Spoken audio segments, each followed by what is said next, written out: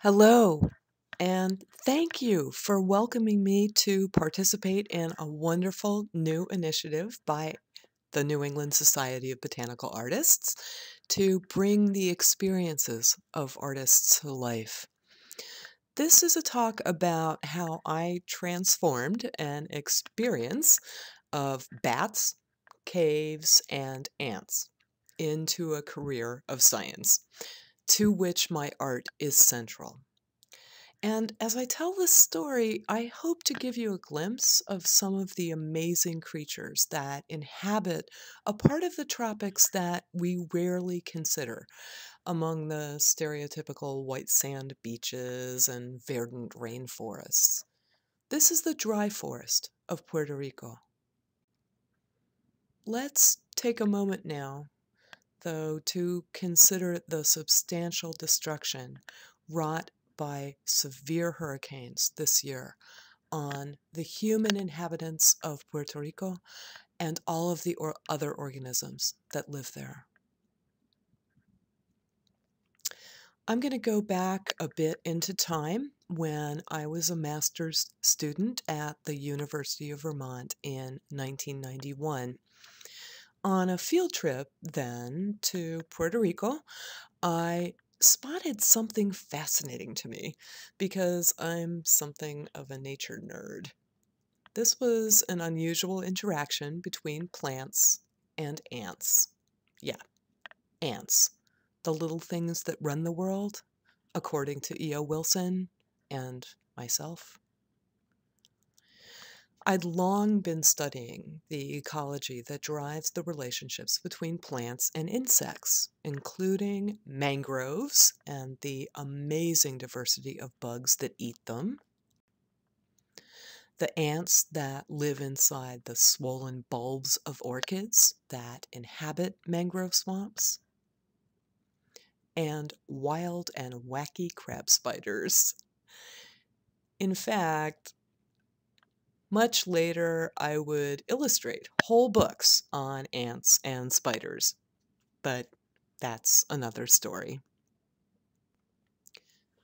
So I had my interest piqued, and I decided to return to Puerto Rico and work in the place where I'd first spotted this strange interaction.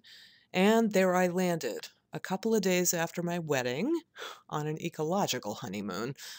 My husband remained in the States as he had other responsibilities, including cleaning up from our potluck wedding for 150 people. My study focused on the world-renowned Guanica dry forest of southwestern Puerto Rico, which is a United Nations biosphere reserve. And it's been called perhaps the best example of subtropical dry forest in the world. Now, only 1% of the dry forest that originally covered the planet remains. And so this spot is truly special. It's home to several rare and endemic species, that is, species that are found nowhere else on Earth, including the Puerto Rican nightjar, the Puerto Rican crested toad, and a beautiful but endangered orchid seen clambering here up an amazing cactus. This is Cycillus krugii. This forest grows on karst. This is Swiss cheesy limestone bedrock that easily erodes and is pockmarked with arroyos and sinkholes and caves. Now, one of the most extensive cave complexes in Guanica is the Cueva de Murciélagos, or the Cave of Bats. And it's chock full of bats. The Jamaican fruit bat and the Antillean fruit bat. Dig the nose on that guy. Of an evening, thousands of bats will emerge from this cave to feast on the fruit of many species of plants. And here's where I did my research. Probably the riskiest part of my work was the potential to be pooped on by bats or to slip on the bat guano that has accumulated on the cave floor over thousands of years. And I will share with you that I did sacrifice a pair of really nice hiking boots for this research. Part of the cave ceiling had collapsed, and a new kind of forest had taken root on the cave floor and the rim of that sinkhole. The trees there could take advantage of the cool, moist microclimate of the cave and the soils that were full of nutrient-rich bat poop. But these conditions contrasted sharply with the surrounding hot, dry, nutrient-poor conditions of the dry forest. And as such, the vegetation of these karst pockets contrasted sharply with the dry adapted vegetation of the surroundings. I discovered an unusual species of tree, Cecropia peltata, growing in the cave, which was found nowhere else in the whole reserve. This is a fast-growing tree of young rainforests, not dry places. If it were growing out in the blazing sun, its huge, hand-shaped leaves would shrivel. In fact, the closest population of this tree species occurred nearly 15 miles away in higher elevation, moist forests. So, how did that tree get there? Well, possibly by Batmobile. But bats don't tend to fly too far from their haunts as troglodytes. More likely, its seeds were dropped by pearly-eyed thrashers, which are common nesters at the northern entrance to the cave. Oh yeah, and so what about the ants? I had seen swarms of them congregating around the trees. In other parts of the tropical Americas on the mainland of South America, ants inhabit the hollow stems of Cecropia trees, feeding off of protein-rich organs that the trees produce, precisely to entice ants. And in return, the ants, which are all of the genus Azteca, protect Cecropias from other insects and creatures that would eat the trees. And this mutualistic relationship, though, is unknown in the Caribbean islands, where Cecropias are relatively recent colonizers, and they've escaped their major herbivores. There are no herbivores on Caribbean islands that specifically feed on Cecropia trees. So the trees don't need to expend the energy to produce food for ants. So I was really surprised to see some ants so interested in the trees. Could this be a newly evolving mutualism? Well, possibly. But it turns out that my ants of interest were appropriately called crazy ants, Paratrichina longicornis. And it is a seriously crazy ant, not only because of its scruffy looks. Here's a drawing I did on the left for the field guide to the ants of New England. So far, these crazy ants are found only in southern Connecticut. But it's also known because of its crazy, erratic movements. And here are some crazy ants on the right feeding on some of these protein-rich bodies.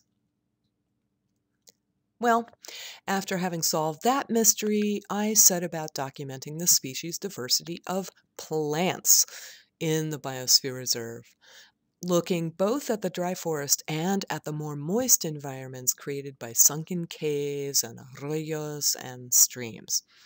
And I recorded several hundred plant species. I did encounter another adventure, though, as I traversed the dry forest, including relatives of ants, the wasps. Now, there are several yellow jackets that are widespread in the area, and they hang their incredibly hard-to-see paper nests under leaves. Well, inevitably, I bumped into one getting a whole bunch of stings on my face. I ripped off my glasses to release the wasps that were attacking my eyes, and then rescued my glasses and recovered my sight, thankfully.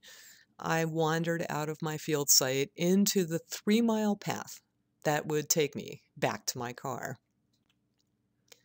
Looking way too much like the Elephant Man, that I'm just not going to show you here, I ran into a really confused older gentleman who amiably asked me how to get back to the park headquarters. He clearly did not notice my swelling face.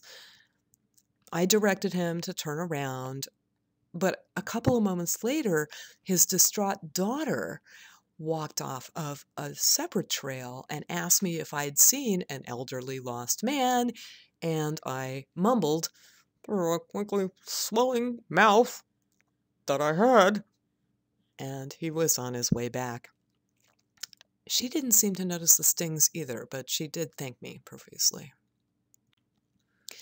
But perhaps the most fun I had in Guanica was producing a field guide to the trails of Guanica, which I was asked to do by Miguel Canals and other senior staff there. And this assignment gave me a wonderful excuse to spend hours in the Biosphere Reserve observing and sketching.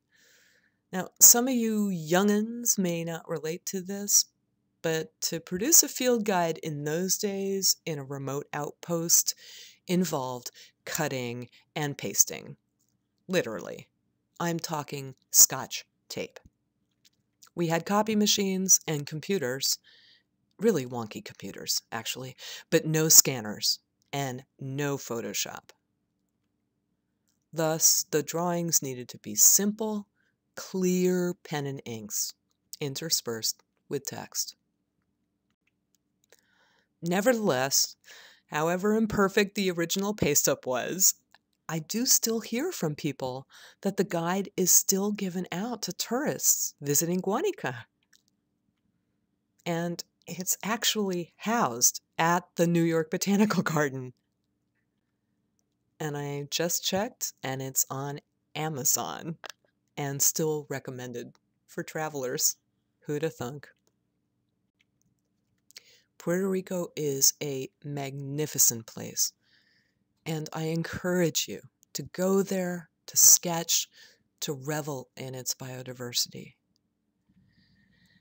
And I also encourage you to remember how fragile these places and their people are. Climate change is upon us. The Caribbean is warming. The frequency and severity of storms is only set to increase. And as a community of artists, we have a responsibility to act in our own ways and also to use our gifts to document the biodiversity of these islands and how it is changing. So I thank you so much for the opportunity to talk with you today, and you are a fabulous group. Let's continue our work into the future.